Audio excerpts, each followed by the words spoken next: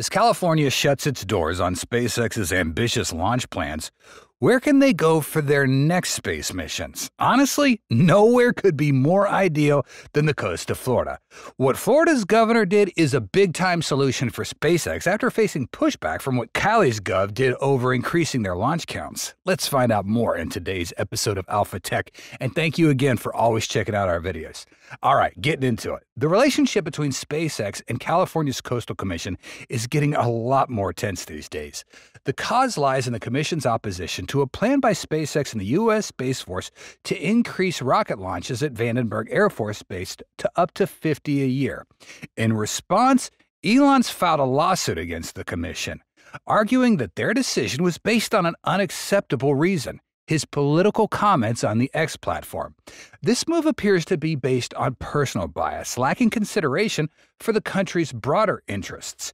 Even California's Governor Gavin Newsom, who rarely aligns with Elon, said, "I'm with Elon," at a campaign event for Harrison Waltz in North Carolina. Moreover, this week, Elon and SpaceX got more attention from Washington. Congressman Vince Fong wrote his own letter to the CCC. "I have grave concerns over their decision, with commissioners citing personal animus to justify what should have been a non-political decision. As a member of Congress, I believe that government decisions should be made in a fair and impartial manner without regard to political views. In all my years in public service, I've never heard of a commission discussing politics as the basis for official action. This seems to be an egregious use of political discrimination to punish a specific company." With pressure coming from both the state and federal levels now, and from both parties, the CCC has remained quiet on the issue. Even worse for the CCC is that many other lawmakers will likely be supporting Elon's lawsuit after Election Day.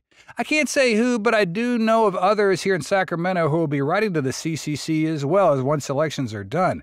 Dana, a Capitol staffer, told the Globe on Thursday. "I know Newsom did it, but many don't want to be seen supporting Elon publicly, even if it's just for SpaceX launches until after the election. It's why you haven't seen other Democrats go after the CCC decision yet, and so many Republicans who have. And remember, it's because why some of the commissioners said no to the launches. They made it personal. You can't make decisions on a personal level. That's why lawyers and lawmakers recuse themselves from things they have a personal stake in or are related to somebody there or something like that."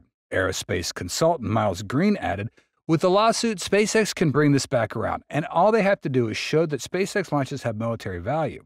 Rejections under that sort of basis are common enough, so you just bolster your next application and request." That decision making it personal was highly unusual, though. You can't get personal in decisions like that, and they did. With this momentum, it's likely Elon will have the advantage in the lawsuit. But even if increased Falcon 9 launches are eventually approved, we can't overlook the barriers that officials who oppose Elon might deliberately create. For this reason, SpaceX ought to consider which coastal locations would be more welcoming to their missions and rocket launches. And none other than Florida, the long-standing capital of U.S. rocket launches, offers SpaceX the ideal launch site. First, let's talk about the close, solid relationship between SpaceX's CEO Elon Musk and the head of the state of Florida. Musk has had a strong rapport with Governor Ron DeSantis. DeSantis holds SpaceX and Elon in high regard, consistently creating favorable conditions for the company's growth in Florida, even introducing legislation to further boost SpaceX's strength in the state. This support's made Florida a standout as a place where top aerospace companies find everything they need to turn their cutting-edge ideas into a reality. In Florida, aerospace companies have a footing in the new space economy or any aerospace market with direct access to established infrastructure, a skilled workforce, and an environment geared for innovation. Only Florida offers unmatched experience, exclusive financial tools, and a prime location over other regions. In appreciation of this support from Florida's leader, Elon has also shown an impressive attitude in return. Late last year, Governor DeSantis announced his bid for the 2024 Republican presidential race, and notably, he was joined and supported by Elon Musk. In November, Elon tweeted that he hoped that the next president would be somewhat sensible and centrist. He asked if he would support DeSantis, and he replied that he would. However, in 2024, dynamics shifted as DeSantis exited the presidential race, while Elon pivoted to support former President Donald Trump, who's considered DeSantis' biggest rival in the Republican nomination race. Does this mean their relationship is soured? Definitely not, as Governor DeSantis remains supportive of Trump's chances of winning the election, despite some differences in opinion. Elon has spoken positively about Florida's business environment. SpaceX has a big workforce on the Space Coast, with rocket manufacturing and launch facilities in Cape Canaveral. In 2021, Elon said he discussed with DeSantis reducing Miami traffic with tunnels built by his boring company. In 2022, following Hurricane Ian, Florida partnered with SpaceX to provide internet to severely impacted areas via Starlink. At this point, some might think that hurricanes are a bit of a downside to Florida, and that's not entirely wrong either, as Florida, being a tropical state, is prone to some severe storms. So why risk expensive equipment with the potential bad weather and even hurricanes? Well, first off, bad weather can happen anywhere, even on the West Coast, especially in Cali. You got earthquakes, while the Midwest has plenty of tornadoes. This reality means that not only does Florida, but all agencies and launch systems across the U.S. coast need to contend with nature's challenges, and contingency plans are always going to be in place for rocket launches. Of course, with these preparations, the weather shouldn't pose a challenge for SpaceX at this location. Besides the advantages mentioned earlier, Florida is just more convenient for launches because it's so close to the ocean. Launch site in Florida, Cape Canaveral, is located along the east coast of the U.S., so rockets can be safely launched to the east over the open waters of the Atlantic. If there's ever an issue with a rocket after liftoff, space flight operators can safely put it down in the Atlantic Ocean without endangering the public. Modern-day rockets are also comprised of multiple stages. When one stage runs out of fuel, it can shed from the rocket and fall into the ocean without harm. SpaceX has taken advantage of this, sending a floating platform out into the Atlantic where the first stage of its Falcon 9 rockets can land after sending the payload into space. Some rockets also come back to the Florida coast where they land not far away from where they blasted off moments prior.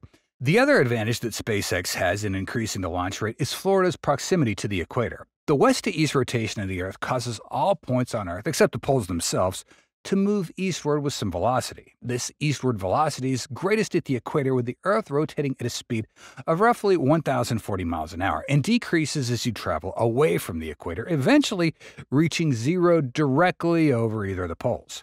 SpaceX can take advantage of the Earth's natural rotation by launching eastward from Florida, specifically from Cape Canaveral. This speed at which the Earth rotates at Florida is roughly 914 miles an hour, helping give rockets a little extra boost to get to their destination.